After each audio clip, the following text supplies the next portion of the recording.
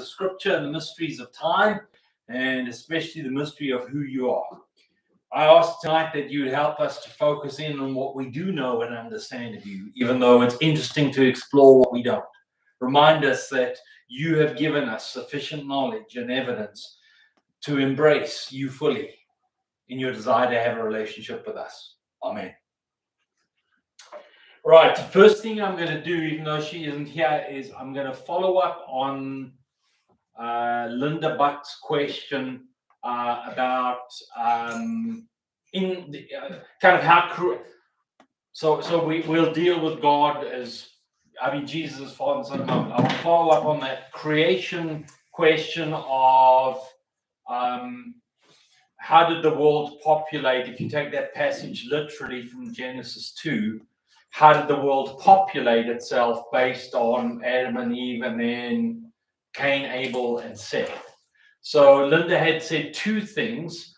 She had researched and found that in Genesis 5, Adam and Eve had daughters. And she had raised the notion of, well, was it possible that God okayed incest at that time and hence the world was populated? So I went back with those facts and just kind of looked through some of the sequence of events. So I'm not asking you to look it up, but if you want to do this later, most of this is out of Genesis 4 and 5. So Cain is born first to Adam and Eve. This is the chronology. And then Abel is born to Adam and Eve. Cain kills Abel. And in Genesis 4:14, Cain is then afraid of anyone who will find him and do him in because he's killed his brother. Why would he be afraid of anyone? I mean, at this stage, we've got Cain and Abel, Adam and Eve. That's it. So there must have been other people around because Cain was obviously afraid of being done in. So God gives Cain a mark to protect him. And God promises that if anyone kills him, he will avenge them. So there must be other people on the earth at this stage. Seth is not yet born. But after this, after Cain has killed Abel and Cain asks for protection from other people who are obviously clearly existing, we are told that Cain gets married. Therefore, there's Other people. There's other people. I mean, there's another woman around who Cain marries. And then in Genesis 4:17, it says Cain builds a city. Why would Cain build a city? Unless there are other people around. So, again, I don't want to kind of revisit last week in fullness, but the Genesis 1 creation story makes a lot more sense to me. That God created human beings all in one occasion, created as mankind and womankind.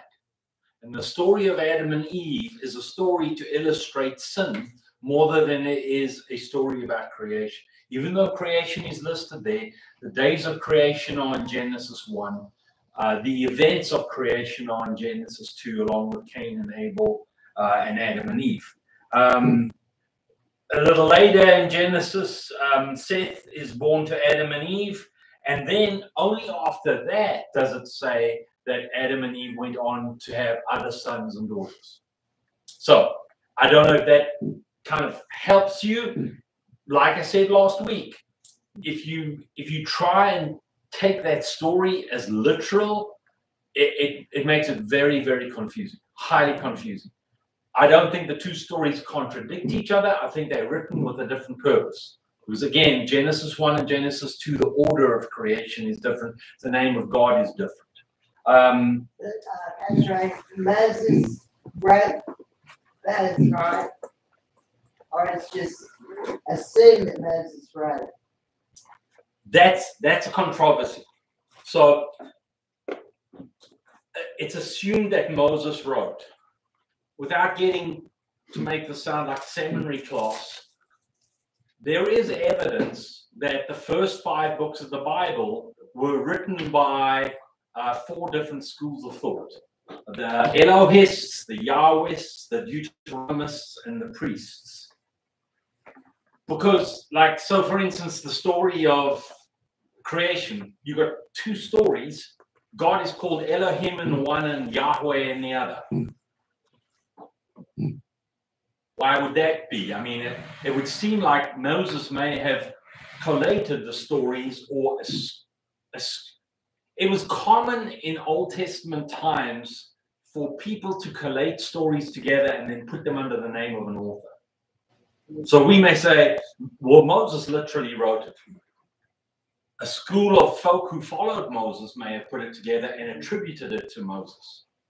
That was legit in those days. Seems like plagiarism in our days. It was legit in those days. So I don't want to get too far down the road in that. They're two flood stories. Story of Noah, there's two flood stories if you read them carefully. And again, you've got these slight variances. So tradition says Moses. Analyzing the scriptures a little bit more closely says there may be more going on than that. So that's just a word of thought. Let me lastly answer Linda's question of, could God have allowed incest at that time and then condemned it later? So you'll find in Leviticus and Deuteronomy, God condemns incest. It's possible, but I still think that's just weird. So you learn something new every day, right? So when I was looking at this topic, I didn't realize that Abraham and Sarah were brother and sister. Did you know that? If you go into Genesis 20, Abraham admits that Sarah is his sister. Now, it's his sister through they have a common father, not a common mother. Maybe it's the other way around. So technically it's a half sister, but I'm sorry, that's still your sister. So, and God doesn't condemn that. Weird? I thought he just told him that was his sister, so that they wouldn't. He told him it wasn't his wife, but it was his sister. Sister, right. Yeah, well, he got in trouble by kind of farming her out, for want of a better word. Well, if he lied again, then God certainly didn't condemn that. So which one is true? Did Abraham make it up, or was that the case?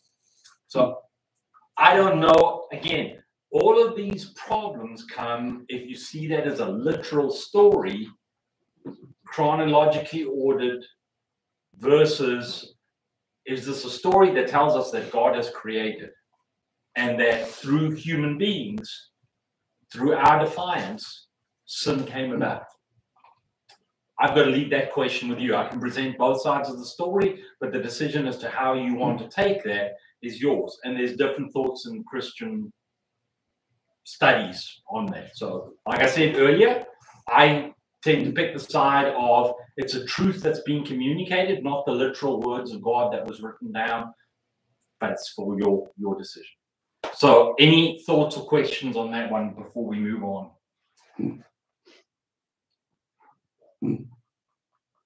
No, we're all good. All right. So let's switch gears. Tonight's question is this. Questions. How is it a genealogy shows Jesus' ancestry through King David and the patriarch Abraham? How can this be if Jesus is the Son of God? So what I want to do is do a broader umbrella first and then answer that underneath the umbrella. So the broader umbrella that I'm going to address is God is a triune God. And then we'll speak about how is Jesus both human and God. All right? We good on that? Okay. So what I need you to do is let's go to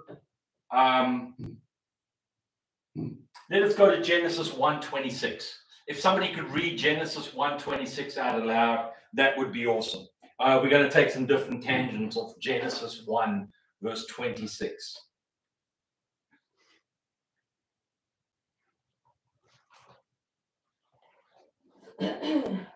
Then God said, let us make mankind in our image, in our likeness, so that they may rule over the fish in the sea, and the birds in the sky, over the livestock, and all the wild animals, and over all the creatures that move along the ground. Yeah, just so we're good. Thank you.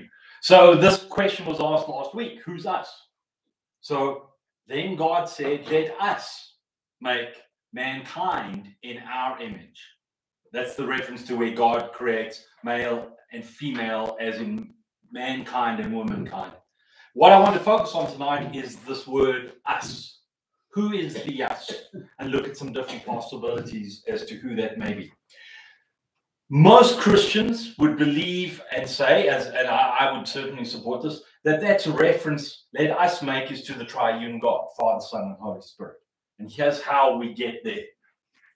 Somebody read Genesis 1, verse 1 through 2, please. Somebody look up John 1:13 and 1:3 in the meantime, and somebody look up Malachi 2:10 and 1 Corinthians 8:6 in the meantime. Okay, Genesis 1:1 and 2. In the beginning, God created the heavens and the earth. The earth was without form and void, and darkness was on the face of the deep, and the Spirit of God was hovering over the face of the waters. Thank you. So what I want to pull from that is the Spirit is present in creation, right? The Spirit is hovering over the face of the water. The Spirit is present. The Holy Spirit is present. John 1:3. Anybody? Thank you, Susan. All things came into being through him, and apart from him, nothing came into being that has come into being. Through him, all things were made, and without him, nothing was made that has been made. Okay, so I need to give that a bit of context. John 1 speaks about the Word. And in speaking about the Word, he's speaking about Jesus Christ. It says, nothing came into being without him. All things were made through him. Jesus. Malachi chapter 2, verse 10. Thank you, babe. Don't we all have the same Father? Didn't the same God create us all? Then why do we break our promises to one another? And why do we despise the covenant that God made with our ancestors? Okay. Didn't our Father make us all?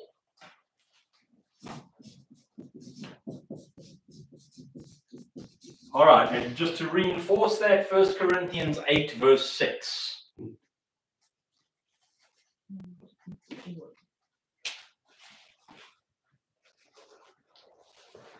Okay, yes, for us, there is one God, the Father, of whom are all things, and we for him, and one Lord Jesus Christ, through whom all are all things, and through whom we live.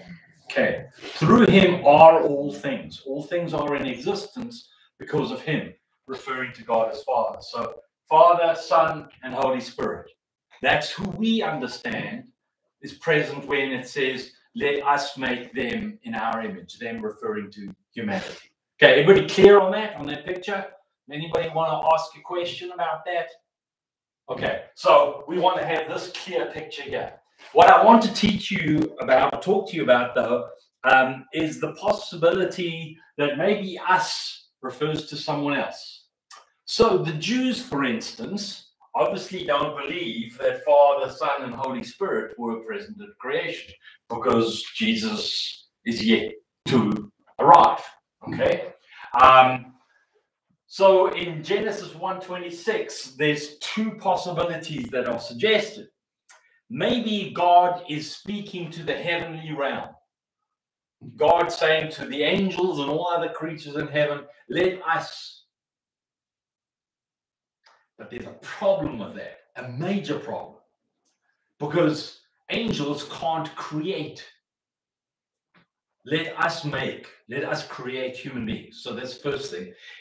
In our image is what Genesis 1:26 says. We are not created in images of angels. The Bible's very clear. Angels are separately created species than humans. Just like animals are separately created species. Well, humans are animals. Let's say cows are separately created than us. They're a different species. Angels are spiritual beings. They are differently created than humans, which is why technically it's inaccurate to say when somebody goes to heaven, they become an angel. We don't. We become perfect human beings, better than an angel. I don't want to be a second-class citizen in heaven. I don't know about you. I want God to fulfill his promise that we will be greater than angels when we get to heaven. So there's a major problem with that in saying God is addressing the heavenly realm, because let us make falls apart, and in our image falls apart. All right, so that's one school of thought. The other one is maybe God was speaking to the other gods. There's some passages that speak about that. So if somebody can look up Deuteronomy 10 verse 17. Somebody look up Psalm 95 verse 3, and then 1 Corinthians 8, 4 through 6. Those three passages are what we're going to look at. Deuteronomy 10, 17, Psalm 95 verse 3, and then we'll say, well, there's a caveat to that, and that's in 1 Corinthians 8, 4 through 6. The Lord your God is... Which one are you reading? The first one. The first one, okay. The Lord your God is supreme over all gods and over all powers. He is great and mighty, and he is to be feared. He does not show partiality. He does not accept bribes. Okay. So if you look at that text, it says the Lord your God with a capital G is supreme over all gods with a little g. Psalm 95, 3. Somebody have that for us?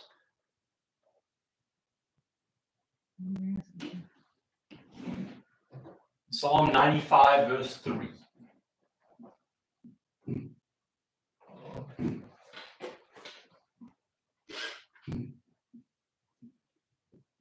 Who's going to be first? Okay, we have a winner. For the Lord is a great God, a great King above all gods. Oh. So the Lord God, right, capital G, is the great King and is above all little g gods. All right. So some would say, okay, this is God speaking in at their time, because a lot of people then, even in the how should I call this? The pre-12 tribes of Israel stage, God was working with other gods, not working with, competing with, I guess is a better iteration of it. So it was like God was admitting, okay, you have your gods. But God always said, your gods really are fake. They're not real. This is just a recognition that before Christianity came along, people were worshiping other gods, the sun god, the moon god. Correct. It's a recognition of them worshiping, but God saying, but your gods aren't real. So who was it that tested out? Who had the competition of the setting the wood on fire when it was wet, or black? Was it a fleece? Come on, my biblical scholars, who was that he said, well, I'll bring along Baal, and I'll show you that Baal is greater than Yahweh. Somebody look that up while we're finishing this off. Okay, somebody read 1 Corinthians 8, 4 through 6. Karen. So then about eating food sacrificed to idols, we know that an idol is nothing at all in the world, and that there is no God but one. For even if there are so-called gods, whether in heaven or on earth, as indeed there are many gods and many lords, yet for us there is but one God, the Father, from whom all things came, and for whom we live, and there is but one Lord, Jesus Christ, through whom all things came, and through whom we live. All right, so there's that passage saying so-called gods. So there's a recognition that other people worship gods, but God constantly reminds Israel, they'll do nothing for you because they've got nothing to offer. All right, does that make sense, Terry? It's in 1 Kings 18, 17 through 24, and 28 through 39 is the showdown. Okay, so, and then who is the showdown between? Ahab and Elijah. Okay, there we go, thank you. Ahab, who brings along Baal, and Elisha, who says, our Lord is the one who's the real Lord. We'll put it to the test, and God proves it. Okay, any thoughts or comments on that? So, again, you've got the problem. if God is speaking to the other gods, then you've got the problem when it says, let us make, because God didn't contrive with other gods to make us as humans. And we are not made in the image of other gods. We are not made in the image of Baal. We are made in the image of Yahweh. So you'll end up with the same problem, whether this text is explained away by saying us means God speaking to the heavenly realm, or us is God speaking to the other gods, they fall flat. So that's why I believe that us is Father, Son, and Holy Spirit, and there's other scripture passages that certainly support that. Are we good? Okay, does that make things a little clearer in terms of, okay, all right. So, God is Trinity. Some people have said there's a third way you can explain this away. That in the story of Genesis 1:26, where God is called Elohim, the Hebrew word Elohim is plural. It's the all one powerful God, is what it literally translates to. But in the Genesis 2 passage where God makes Adam and Eve, God is called Yahweh, and there's no reference to God as, a plural form. But that's not correct, because in Genesis chapter 3, verse 22, God says, well, I have somebody read it. Genesis 3:22. Genesis 3:22.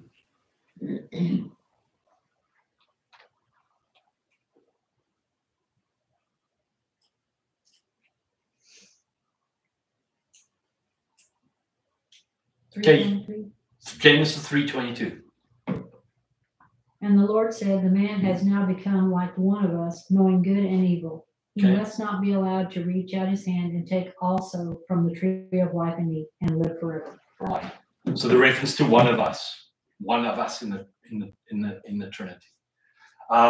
So whichever creation story you take, God is referred to as a triune God in each of those stories. So I think there's a strong case for the presence of the Trinity first being mentioned at creation and then reinforced throughout Scripture. All right.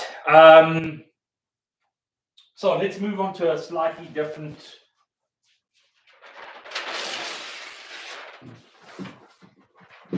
not thought, but perhaps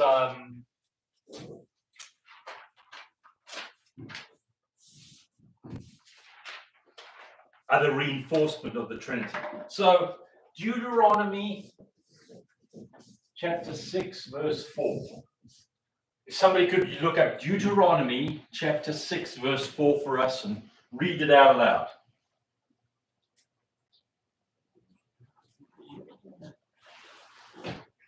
You got a question? Yeah. Fire away. Okay, in Genesis 1, going back to 1:26. Yes. It says, now we'll make human beings that will be like us and resemble us. And if you take that for what it says, and then assume that he is talking about the Trinity, how does that equate to us? How will we resemble the Trinity? Okay, so another way to ask the question is, how are we created in God's image? Well, God doesn't have a physical image except for when he became human as Jesus Christ. But God became human. Humans weren't created as God. So the image we have of God is not a physical one. Paul says when we are resurrected, we are given new bodies. So don't worry about this one. It's not going to hinder you afterwards. You'll be given a spiritual body. And you will remain your spirit. You will retain your spirit, as it were. So the image. That would be our Holy Spirit likeness? Yeah, because our spirit combines with God's spirit, Scripture says, for us to have fellowship with God. So we are like God in the sense that we are spiritual beings. That's what sets us apart from any other animal. Some animals have souls, but we are spiritual beings primarily, not physical beings. So we are created in God's image in that we are spiritual beings. And we have fellowship with God unlike any other thing in creation. And even though the trees of the fields will clap their hands, that's not a literal translation from the Psalms. The psalmist is trying to say even creation adores God, but they don't adore God like we do. In what way will we be like God? Well, in heaven we'll be like God in the sense that we'll be all loving. We will know God's fullness in our own lives. Just two things that I can think of.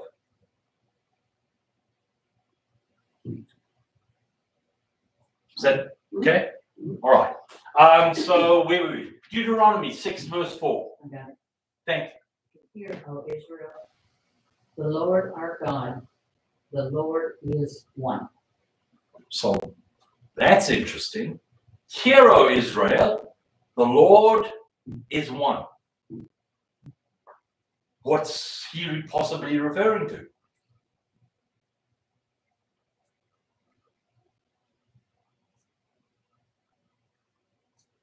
Hint, we've already been speaking about it. Trinity. Right. I mean, what other explanation is there to that passage? The Lord our God is one. All right, so just to reinforce the belief that the Trinity is not just a New Testament thing. Trinity's been in existence through creation, now here in the book of Deuteronomy. All right. Another reference to the Trinity, this is New Testament. If we can look at Matthew 3, verse 16 through 17.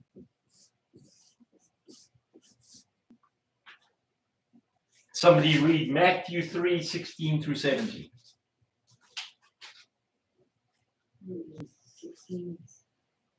3, 16 through 17.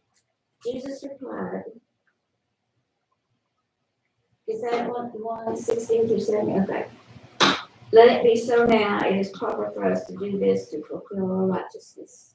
That's John the Baptist speaking, right? Then John consented, yes. Right. And then what happens? What's verse 16 and 17? As soon as Jesus was baptized, he went up out of the water. At that moment, heaven was opened, and he saw the Spirit of God descending like a dove and alighting on him. And a voice from heaven said, "This is my Son, whom I love. With him I am well pleased." You see those three in the story of Jesus' baptism?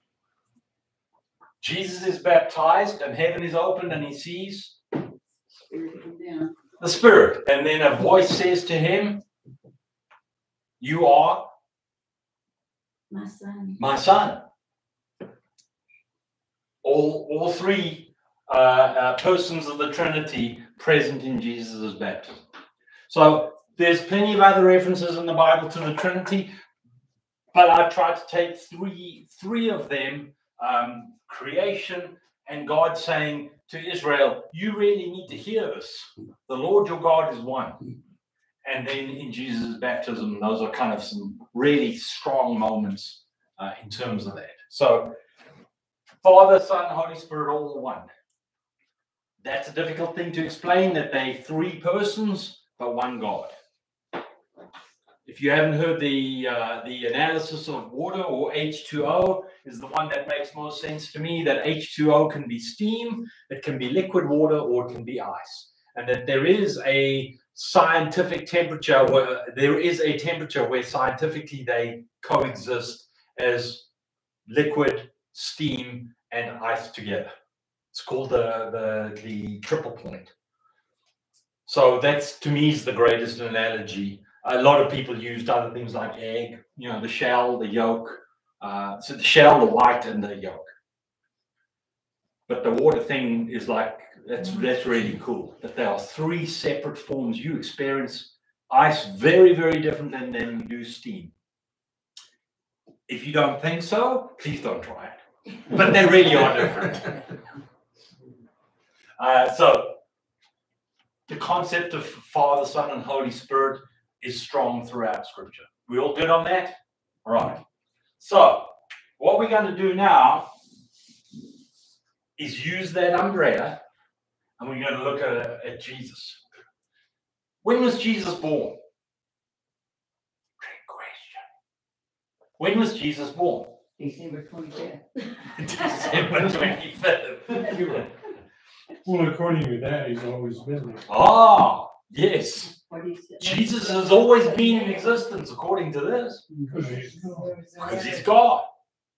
The word was with us. From the creation of Jesus made the creation. Janet, read what you were reading.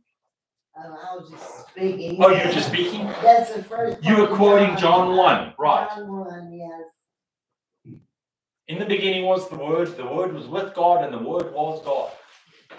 Jesus and God, same character. But Jesus is born in physical form.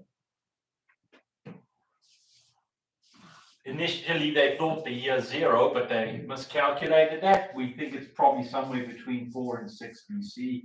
Others would say between 2 and 4 BC, but somewhere in that era. But in any case, there was a point at which Jesus was born in human flesh. So how then do we explain that this Jesus, who's been here forever, is born as a human? All right. So to do this, what I'd like to do is focus on two names that are given to Jesus in the Bible. There are lots of names given to Jesus in the Bible. There are lots. But the two that I want to focus on tonight. Was it like different groups of people that gave you these different names? Or how did they come about that there were so many names? Because they all meant something, like Jesus is the Lamb. That's a prophecy. So sometimes we understand Jesus, the Prince of Peace, is a prophecy. So some of those names came from Old Testament references to the Messiah. Some came from how Jesus referred to himself. So here are two things that Jesus calls himself.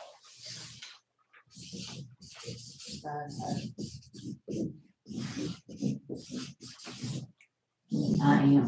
Son of Man. And Son of Man, right.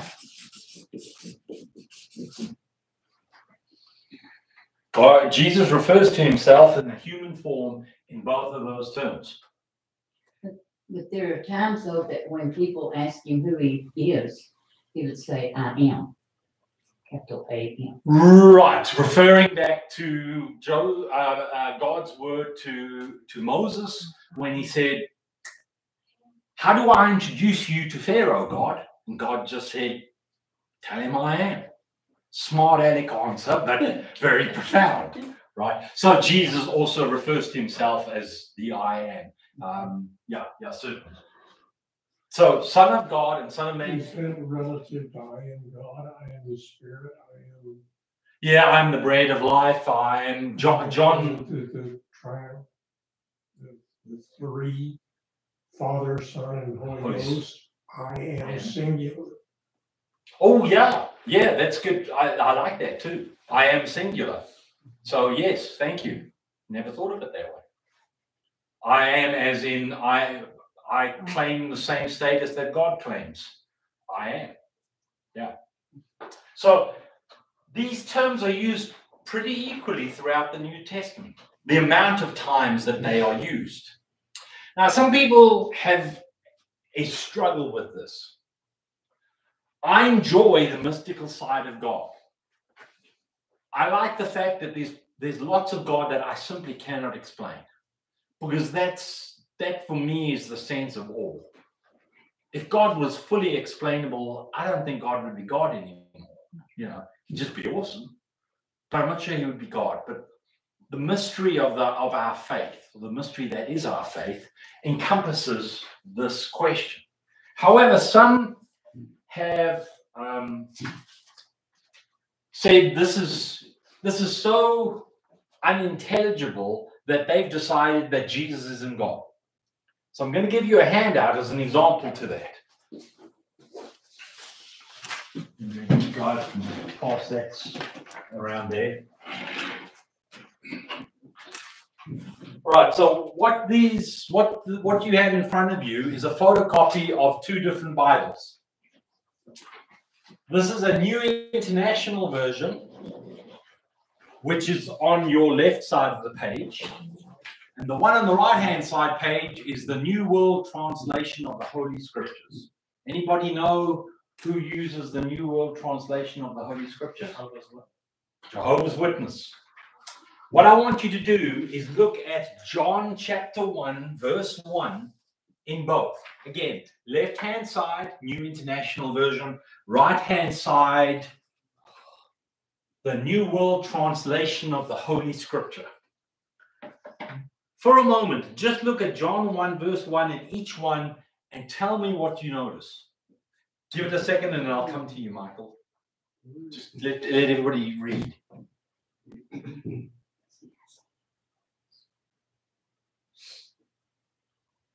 Everybody picking up on the difference of John 1:1 in the one translation versus the other?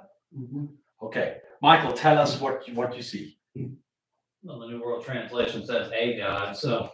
That Jesus was a God with a small g, right? Right. And New International Version, as is the case with the vast majority of other Christian translations, says Jesus. Capital. Jesus is God. Capital G, not a God. So Jehovah's Witnesses do not believe in the Trinity. They do not believe that Jesus is God. It's the same as the Mormons. The Mormons also don't believe that Jesus is God. They believe that Jesus is literally the Son of God. Doesn't have divine attributes. He's a prophet, a great prophet, as the Muslims believe. But then they're not a Christian faith. So some folk have just said, can't explain the mystery, so I'll tell you what, let's just make it easy to understand. We'll print a different version of the Bible. Sorry, I'm being sarcastic, but that's essentially what happened. Everybody got that? Do you see the difference? What word did you say this other one? It is the New World Translation. That's scary, just those words. Yes. New world, you know. Uh-huh.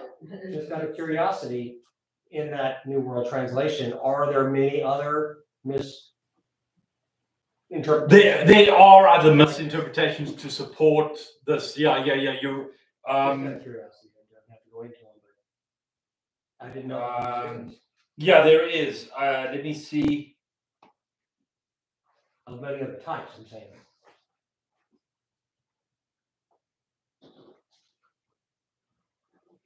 Okay, I've got one other marked here. I'd have to try and look at what it's. Oh, okay. It's from Philippians, and we'll look at this tonight. The translation says, keep this mental attitude in you that was also in Christ Jesus, who, although he was existing in God's form.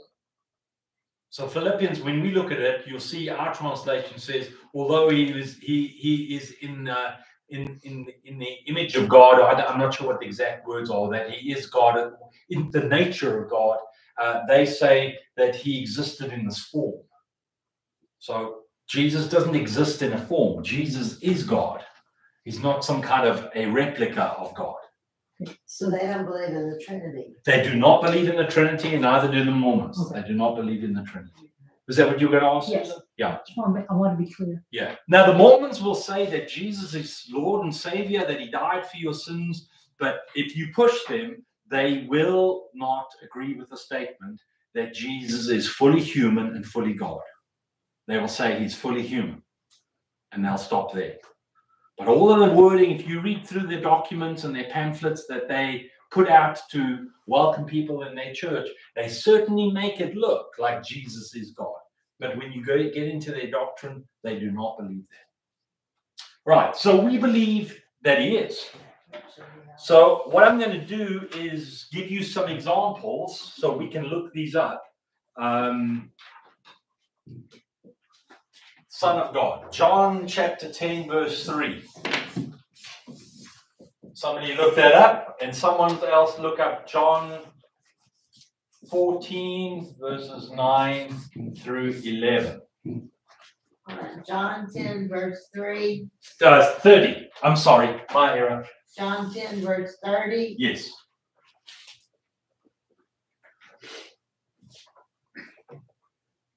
And my Father are one. I and my Father are. I and my Father are one. All right. So Jesus is fully God. I and my Father are one. Now, I've heard people say to me, well, you know, that can be like a husband and a wife, that they're of one flesh. That's not what one is meaning here. One is one in nature.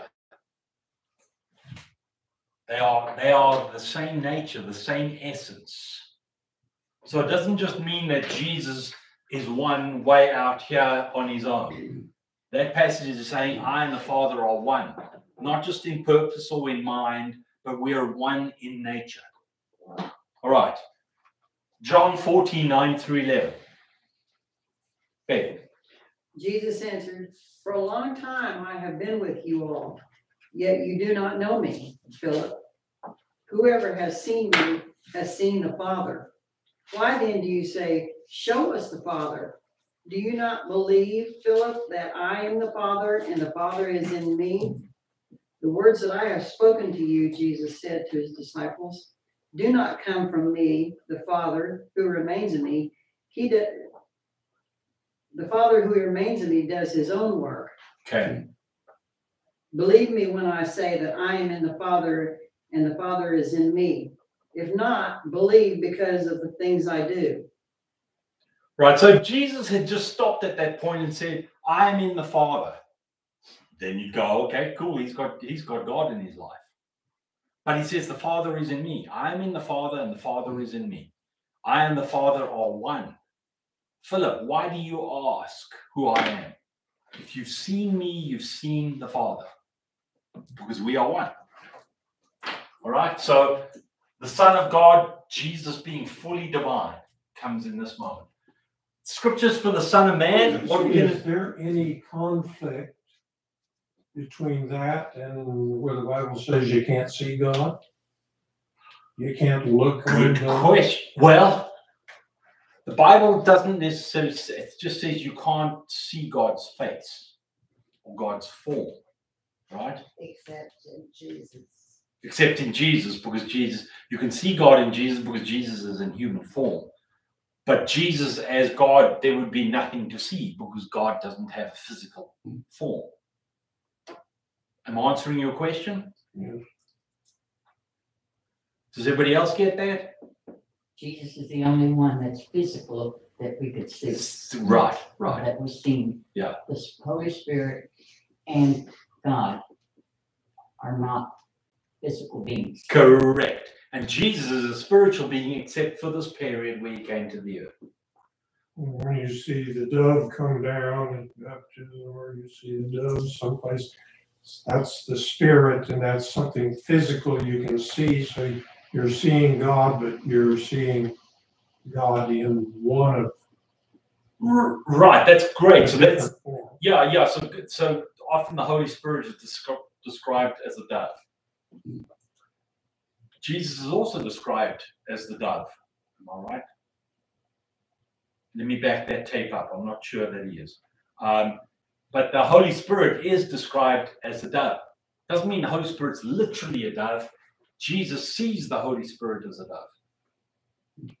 Well, other people see the dove too. Humans see the dove. Right, because humans see the dove, but the Spirit also comes in other forms. So at Pentecost, the humans saw the Holy Spirit as tongues of fire, tongues of fire. So these are just forms in which we can identify God, but that doesn't mean that God is that form. Israel saw God as a pillar of fire by night and a pillar of by day. Pillar of cloud by day. That doesn't mean God's a cloud, right? That's not what that scripture is trying to say. It's trying to say God showed himself in a form, but that doesn't mean that that is the form of God. It's just God showing us. All right. So let's look at 4 passages where Jesus calls himself the Son of Man. I'm going to go through each of the Gospels. Matthew 8:20. Mark 2:10, Luke 9:44, John 3:13. All right, so if we can have maybe 4 different tables. Do you guys have access? Actually, you do now. If you guys can look at Matthew chapter 8, verse 20, Sherry, and if your table will look up Mark 2:10, Terry, if you look up Luke 9, verse 44, Susan, if you look at John 3, verse 13. Sorry, I should say Terry or Chandler. You can argue over who's going to read Luke 9, 44. Okay, Matthew 8:20, Mark chapter 2, verse 10, Luke chapter 9, verse 44, and John chapter 3, verse 13. Let's go with these guys first. Matthew 8, verse 20. Jesus replied, "Foxes have dens and birds have nests, but the Son of Man has no place to lay his head." Okay, thank you. Mark chapter 2, verse 10. Karen. But I want you to know that the Son of Man has authority on earth to forgive sins. Okay. So he said to the man. Well, all right. So that it's Jesus saying, he's speaking about himself, Son of Man. Luke 9, verse 44. Don't forget what I'm about to tell you. The Son of Man is going to be handed over to the power of human beings. Okay, so that's talking about Jesus being handed over to Pilate. John 3:13. No one has ever gone into heaven except the one who came from heaven, the Son of Man. All right. So all of these are referring to Jesus. So Jesus is referred to the Son of God. I haven't given you the literal passages for that. If you want to see Jesus referring to himself as the Son of God, just do a search, Son of God. But these are passages that indicate that Jesus is God. These are passages that indicate Jesus is man. How we explain that Jesus can be fully God and fully human at the same time, I can't explain that to you. Part of the mystery of God. I just can't explain that to you. Philippians 2, 5 through 8 will sum this up for us. Philippians chapter 2, verse 5 through 8.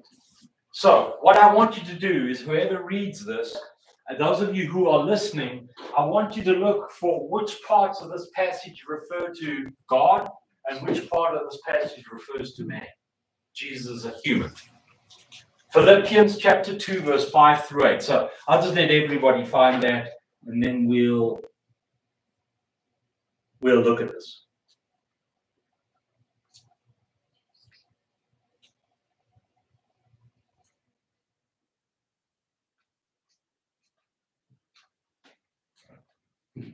All right, somebody read out Philippians chapter 2, verse 5 through 8.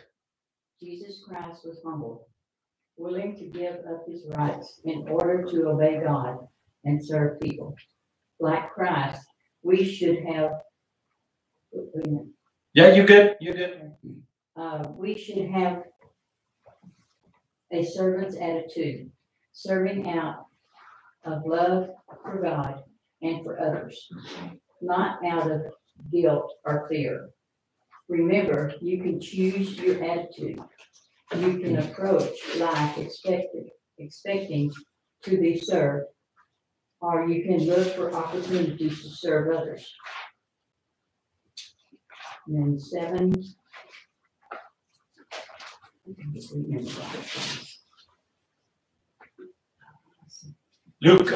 Philippians chapter 2, verse 5 through 8. Oh, 5 through 8, okay.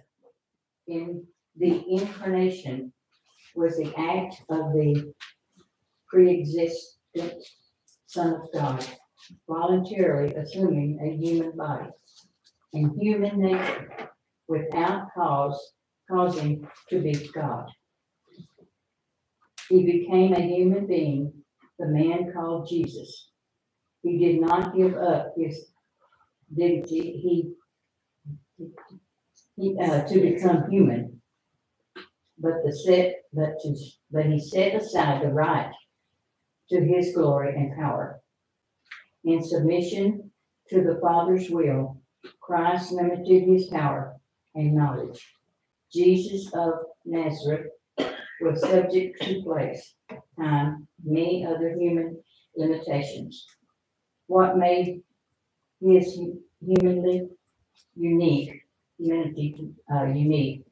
was his freedom from sin. In his full humanity, Jesus showed us everything about God's character that can be conveyed in human terms. The incarnation is explained further in different passages. Okay. So Sharon, what version are you reading from? Is it New King James? New King James. Okay. So I'm going to try. John, would you mind? You got an NIV there? Okay. Yeah, I believe that is an NIV. Okay. Read that version and let's see. I'm not saying that that's wrong, but let's hear it from a different angle. 5 through 8. Yeah. In your relationship with one another, have the same mindset as Christ Jesus, who being in the very nature God, did not consider equality with God something to be used to his own advantage. Rather, he made himself nothing by taking the very nature of a servant, being made in human likeness. Being found in appearance as a man, he humbled himself by becoming obedient to death, even on the cross. Okay. So tell me from those two passages, how is Jesus God and how is Jesus man?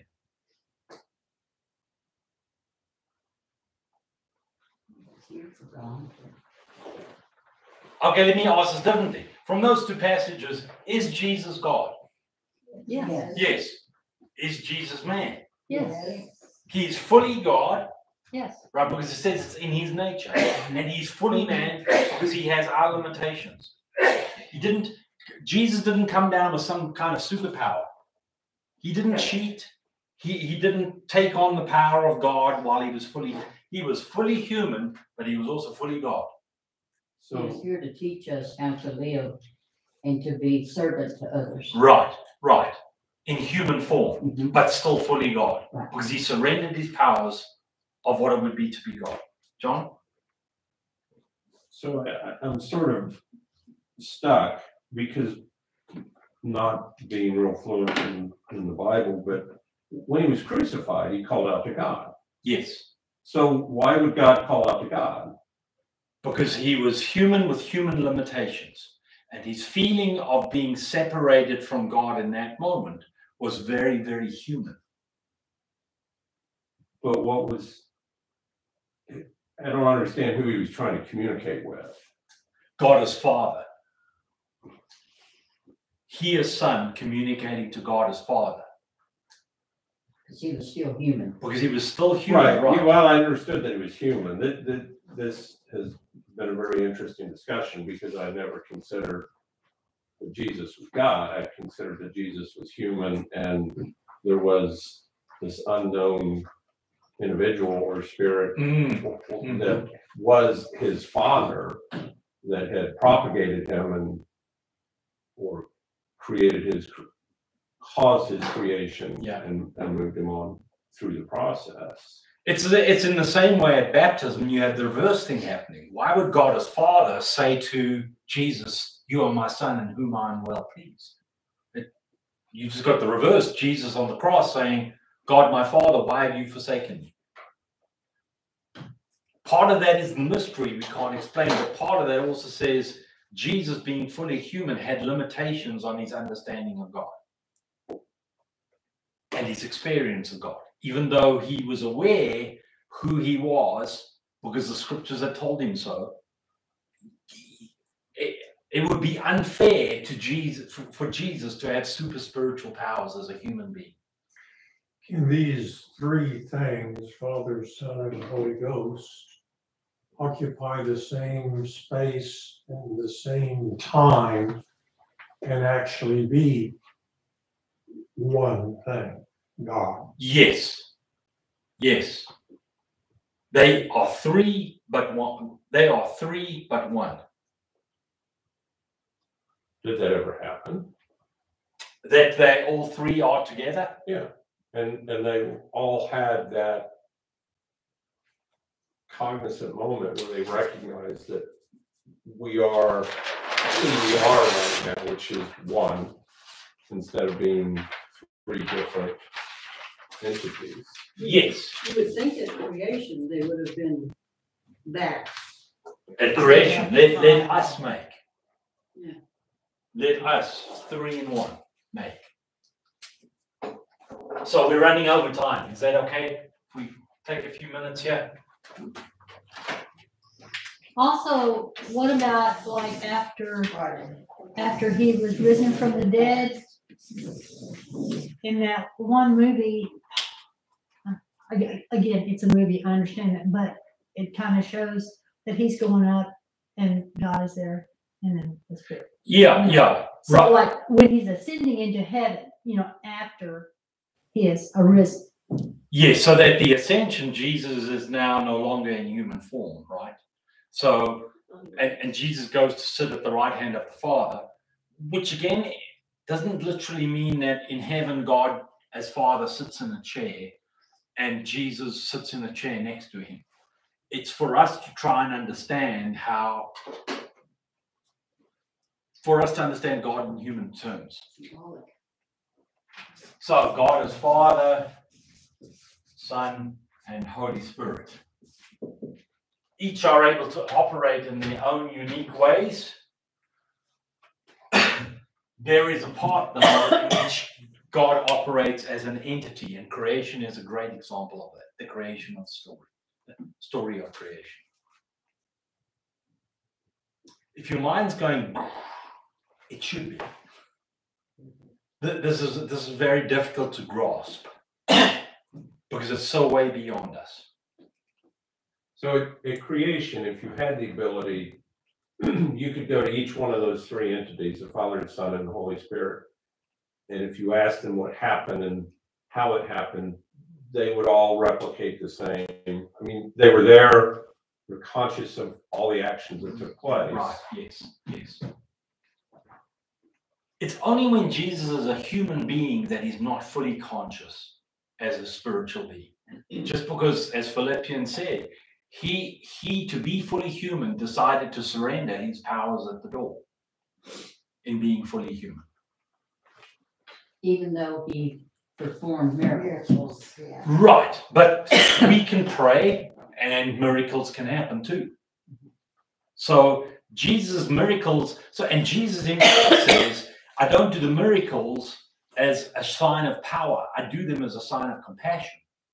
That's what the Pharisees wanted. Jesus, do a miracle and prove that you are God. Jesus said that's not what I'm about. That's not why I do miracles.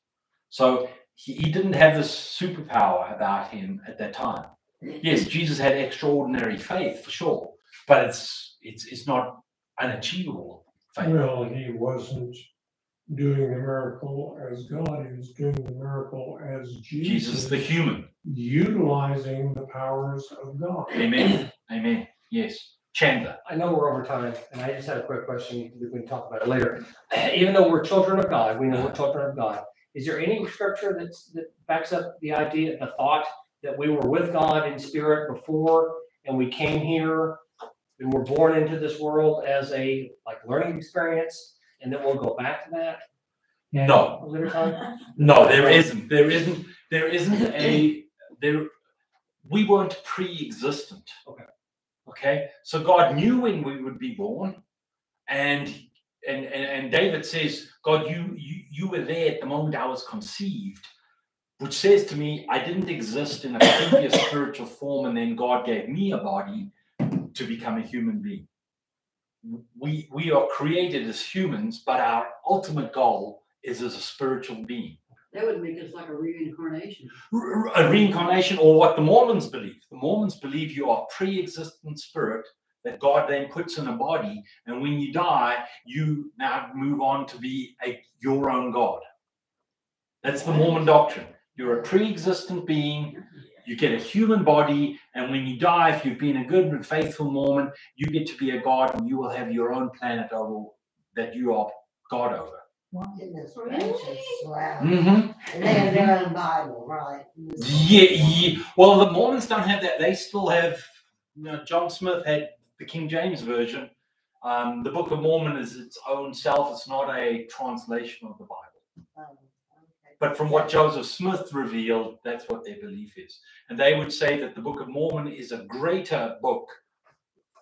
Not that they would say, they do say the Book of Mormon is a greater and more accurate book than the Bible.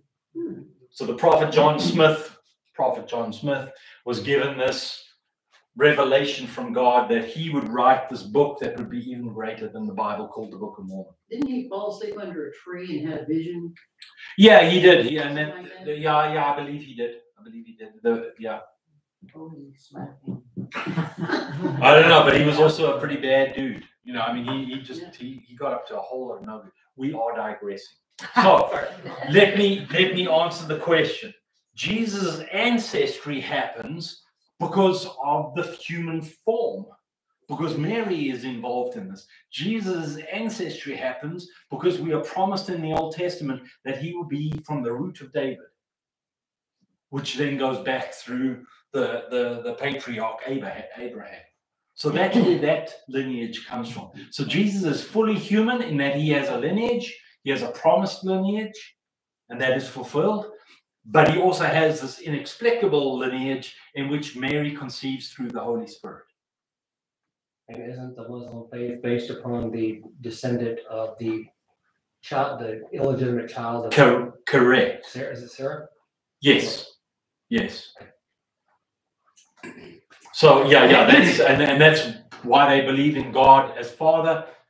I don't know what their interpretation of the Spirit is, but I know the Muslims believe that Jesus is a great prophet, not God. Well, instead of Isaac, it was the other one. Ishmael. Ishmael. Yes, thank you. Yes. All right. So the answer to this is Jesus as the Son of Man has an earthly lineage. Jesus as the Son of God has a spiritual lineage, for want of a better word. It's not really a lineage because Jesus is God. But that explains some of what makes sense and what doesn't make sense in all of this. I'm not sure if you're shocked. Your mind's just blown. So what happened when Jesus was crucified? We lose the human form. Does the Son become the Holy Spirit? No. So when Jesus is crucified, he's still human. But following his death. Following his death, following his death is confusing. He has the body like we will have when we are resurrected. So Jesus sometimes is recognizable, sometimes isn't. We are told he just appears in the middle of the room. So he's still a son, as we would consider a son, for instance, in human form, but he's still a son. He is still, he's the Son of Man in human form. He's the Son of Man in a resurrected form, because we will have that same body we will have a body like Jesus has, the spiritual body. So he will be the same as he was on earth, or look the same. No. In heaven, he will be Jesus who is present in creation. He will be God. But somehow scripture says we will experience God as Father, Son, and Holy Spirit. There won't just be one bright light. We will get to know God as Father, Son, and Holy Spirit. But there will be one God. But we'll also understand this a lot better than I can explain it right now. That's the beauty of heaven, is that I will get to fully know God. It's once Jesus ascends that he is no longer in human form. So he's spirit being God. He's fully human, fully God. He's fully human, spiritual body as we will be resurrected, and he returns back to fully divine form at the ascension.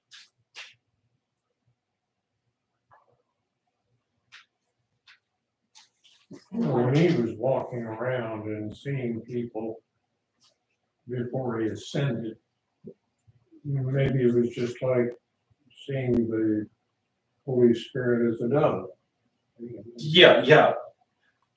In that sense, yes, but in the sense that Jesus also fulfills, Jesus is the first example that we know of what it will be to be a resurrected being. You won't have a physical body, but there'll be something about you that's very recognizable. So Jesus clearly didn't have physical limitations post-resurrection, right? He was not limited by space or time. Right. Neither will we when we have our spiritual bodies.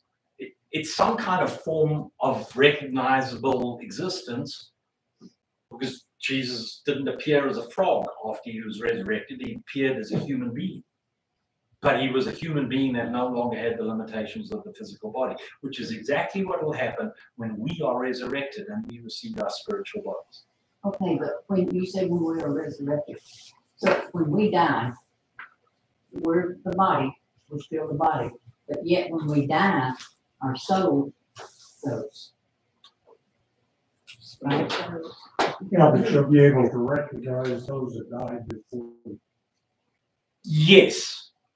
Sherry, and your question is difficult to answer because it's the question of when you die, do you immediately go to heaven or paradise? Or do you kind of are you put in a stage of waiting? There's scripture passages that indicate both. I believe you go to be in paradise, and then when we're resurrected, we're all in heaven. Paradise has elements of heaven, but it doesn't have the new earth, and it doesn't have the new Jerusalem. Is that the same as the purgatory that the Catholics have? No, it's not the same as purgatory, because purgatory, you're still going to work out your sin. The Bible says God judges based on your spiritual commitment. That's the first judgment. The second judgment is based on your works.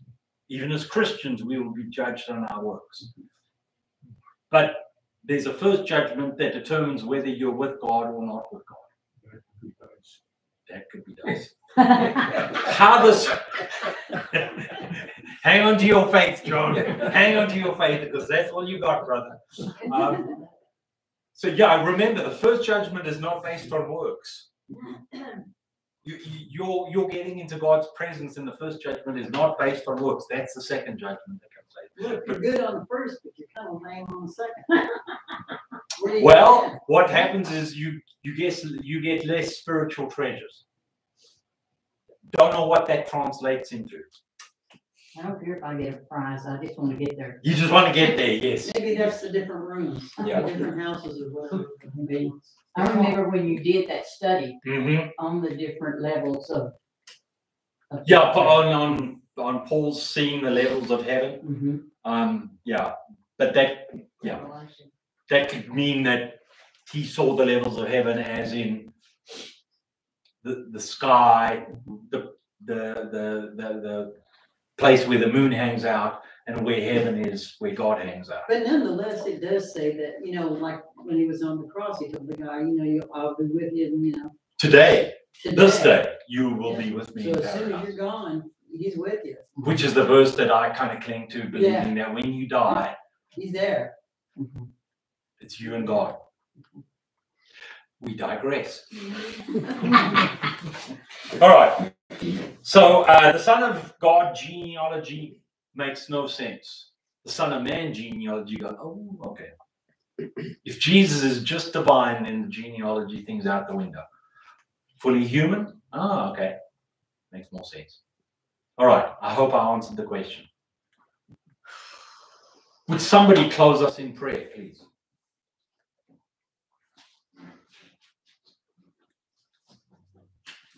Gracious Heavenly Father, we just thank you that we were able to come and we can learn more. I know sometimes it's really a hard thing to put our mind around as to how things are with you. I know we have trouble with the Father, Son, and the Holy Spirit, but that doesn't keep us from believing that there is, and we still believe in you. But it is hard to really grasp it. But we thank you, Lord, that Pastor Wayne's able to put out took his time to help us to understand more about the Bible and what it's telling us and know, so we can know more about what to look forward to. Dear Lord, just be with each and every one of us and we have a safe trip home and that we can come back next week and learn some more. In Christ's name we pray. Amen. Amen. It is confusing. Really.